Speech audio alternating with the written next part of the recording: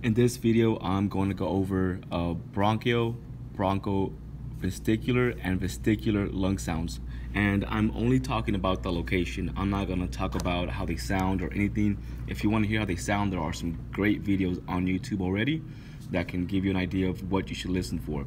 But as far as location, whenever you hear bronchial lung sounds or they were taken in the bronchial, that means that the lung sounds were auscultated over where the trachea lies in the chest area. All right, so just down the middle through your sternum right here, this is the area where those lung sounds were taken. All right, that's bronchial lung sounds.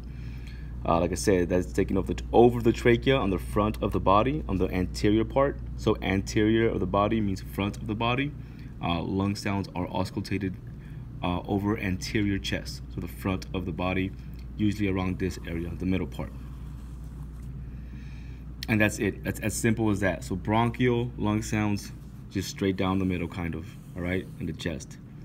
Your bronchovesicular, those lung sounds can be located on the front of the chest and the back of the chest. So the back of the chest is known as posterior, that means back, and anterior, which I'm pretty sure I did not write down here.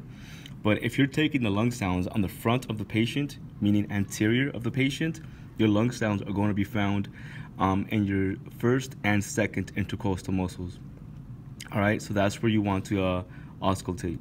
Now, this means that you're going to find the lung sounds between the first and second rib and or between the second and third rib.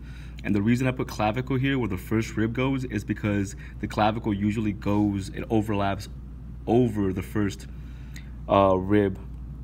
So whenever we count the ribs, we usually count the clavicle as the first rib because it lies over the first rib, and then we count downward.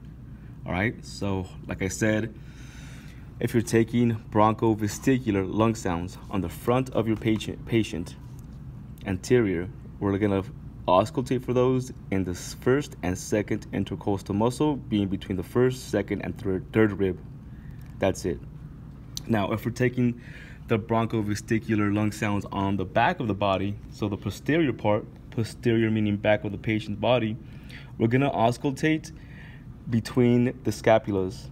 Okay, so in layman's terms, in case you're not sure what the scapula is, it's the shoulder blade.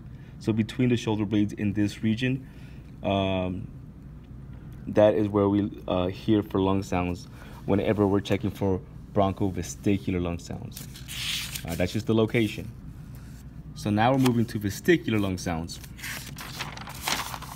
So vesicular lung sounds can be heard in the front and the back of the patient also. All right, so that means anterior and posterior. But what we're doing is we're checking the peripheral, so along this edge right here. So imagine your lungs are laying here, your lungs are laying here.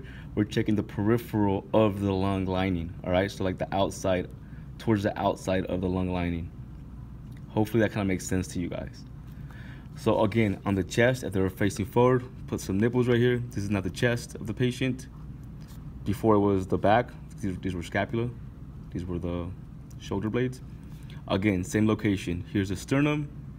On the side of the sternum, we just check down, down, down, and we make like a little, a half U or half V, however you want to say it. Now, in some questions, especially for advanced EMTs or EMTs or even paramedics, actually, is any EMS question. When you're taking the vesicular lung sounds, you will either the answer will be either the peripheral, and I might spell this wrong, so look me up. All right, peripheral lung sounds, or checking in the mid axillary region. Now, why they say mid-axillary region is because I'm assuming is because it just kind of falls in that little mid-axillary region. And in case you're not sure what the mid-axillary region is pretty much you're drawing a straight line down the armpit from the side. So let's say that this right here is a chest. Right now we're looking at the side of the patient. That's an arm. The arm is backwards. They have it kind of winged back. This is your chest, your stomach, and we're looking at the side of the patient, right? Well, if we were to draw a line down the middle of the armpit on the side, right here, this is mid-axillary. So on the NREMT, you might see this as the answer because of the region. Hopefully this kind of makes sense. Again, I just went over the location of you auscultate anteriorly and posteriorly, heard throughout peripheral of lungs fields.